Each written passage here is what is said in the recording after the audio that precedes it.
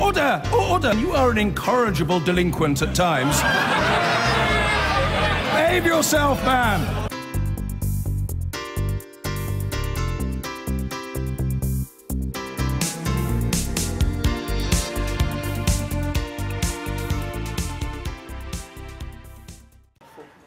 Next on the programme, there are calls this morning for children on the poverty line to be offered free meals outside of term time. As the summer holidays begin across the UK, MPs are warning that as many as 3 million children could go hungry this summer. Some local councils in deprived areas of Scotland and Wales provide free meals for children outside of school terms, and there are calls for this to be rolled out nationally. In Thanet in Kent, the charity End Child Poverty claim 34% of children live below the poverty line. There, we met mum of 4, Kerry, who didn't want us to use her surname. She's worried about how she'll cope during the holidays.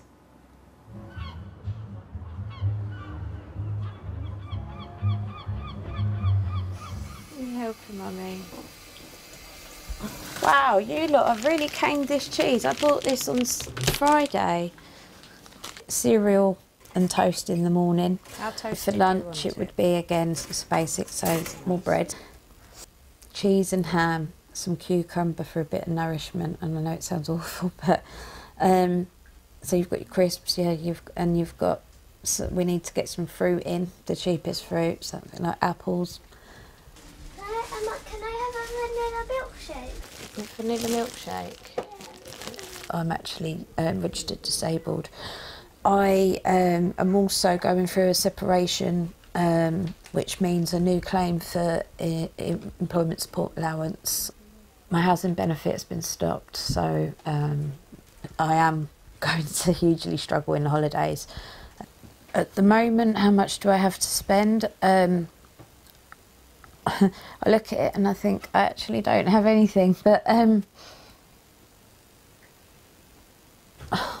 you know, my shopping bill's got down to about £30 a week. For how many?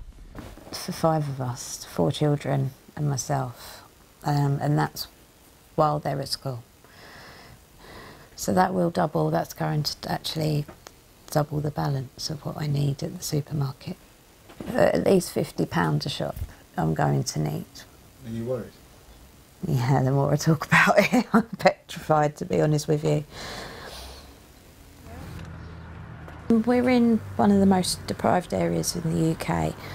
The huge problem we've got around here is the lack of employment. You know, up to half of the children in this area are living in poverty. How are families around here going to cope over the summer? I think it's going to be something that comes up and hits people in the face. It's all happening at the same week as we've got universal credits being enrolled into the Thanet area and Thanet postcodes. That is going to be another huge shock. If somebody a family needs to make a fresh claim during the summer holidays, they are going to be facing huge problems.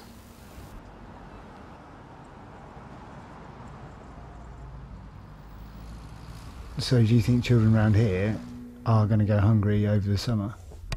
I can see that happening, yes. I think a lot of people wouldn't want to admit that they can't feed their children. And it's not just families on benefits, it will be the working poor that suffer too. But it is just so hard and so gut-wrenching and stressful. Extra worries put on top of extra worries, and this is what we're seeing so often, with so little support for so many. What? I need to do one of my shepherd's pies, don't I, for dinner? I don't like shepherd pies. With these guys, they don't obviously see the huge, I don't want them to see the panic of how desperate we are for the food. It's not, as some politicians will say, to buy a new widescreen TV. We're not saving pennies for anything like that. We are saving to buy butter, milk and bread. And it is literally as tight as that. Let's talk to Frank Field, a Labour MP who chairs the all-party parliamentary group on hunger. He wants councils to be made responsible for free meals in the school holidays. And also Erica Martin is with us. Erica's got 2 children, an 11-year-old boy and a 10-year-old girl. She lives with a partner who is a carer. She receives income support and tax credits and reckons that after housing costs, she has about £140 a week to live on for her family of 4. Welcome, both of you. Erica, I know you get free school meals obviously during term time. What happens during the holidays? Well, during the holidays, there's an organisation called the St James Centre who offer free meals to anybody. They offer breakfast and they offer lunch, so it takes the strain off most people, and that isn't for anybody, whether they be working or not working, so it's really helpful. Right. And if that wasn't there, if St James's Centre wasn't there, what would you do in the holidays? Just try and spread the meals out as much as I can and work out how we can sort of eat the best way, but it's the same for anybody, I think. There's a lot of struggles in the summer holidays with days out and things like that, so you need to work it out the best you can. Yeah. Let me bring in Frank Field then. A report from a group of MPs earlier this year talked about 3 million children being hungry during the summer holidays. Some people won't believe it. They'll say, look, we live in the 5th richest economy in the world. This is Britain, this is 2017. Come on, you can always feed your kids. What do you say to those people? Well, I think they should be sceptical and push MPs when they produce figures like that. But we've had these very long-term changes occurring. The bottom of the labour market's fallen out. All the welfare cuts have been on families. Pensioners have been protected, and pensioners have never been better off as a group than they are now. And we've just heard there about St James's Centre in Birkenhead. During the school holidays, voluntary bodies feed 2,000 children, and over the last year, thanks to largely supplies from his church, we've actually provided 200,000 breakfasts for children.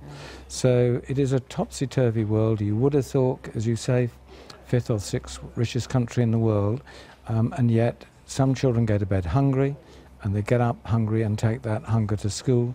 What we're trying to do here is not only make sure during the term time children are well fed, but saying to the government, you have a duty now to require local authorities to coordinate what we're trying to do in Birkenhead and Feeding Britain's doing in many other places in the country, but also we're going to be after £1 in the £10 raised from the sugar tax to finance this. Right, OK, because that was obviously going to be my next question. Local authorities they haven't got any money. Their budgets are really, really stretched. Absolutely. And it's a bit, you know, they decide their own priorities. You would argue this is absolutely a priority. And it would be ring-fenced, so they couldn't go and spend it on something else. I mean, feeding children during the school holidays, when we know that numbers going to food banks goes up. One little girl last summer came to one of our projects, and because we always provide fun with the meals, because middle-class kids, thank God, get fun during the holidays, why shouldn't the poorest children get that? She said, look, I'm so hungry, might I come in? I don't mind not having the fun, but might I have the food, please? I mean, it's... How do you react to that? Well, it's gut-wrenching, isn't it?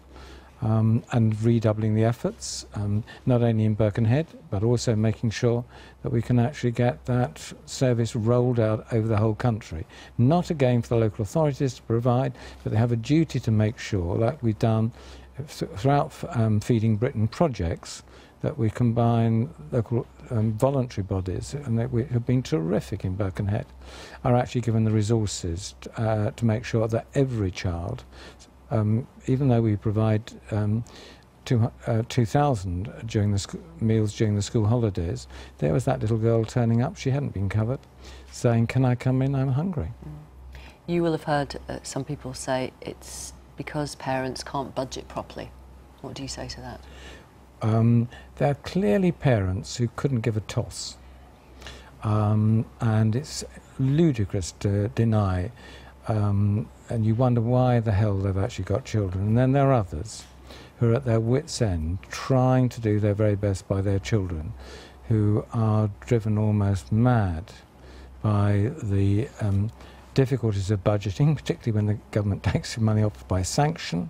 Particularly, we're now at almost at the end of this, we hope, a period of welfare cuts for families, where, as I say, pensioners have actually had a good deal.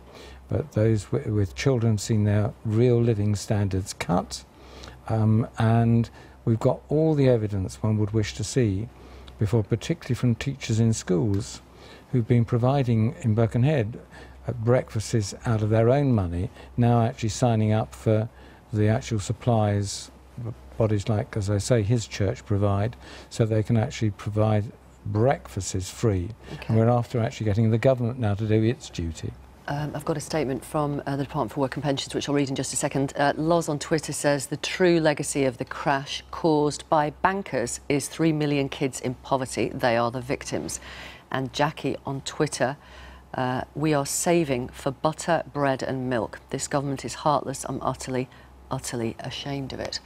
A spokesperson for the Department for Work and Pensions told us this: there are record numbers of people in work, and we've doubled free childcare. £90 billion is spent supporting people who are out of work, disabled or a carer, bringing up a family or on a low income. Frank Field, thank you very much, and Erica Martin, thank you very much for your time as well. Thank you. Pleasure. Thanks.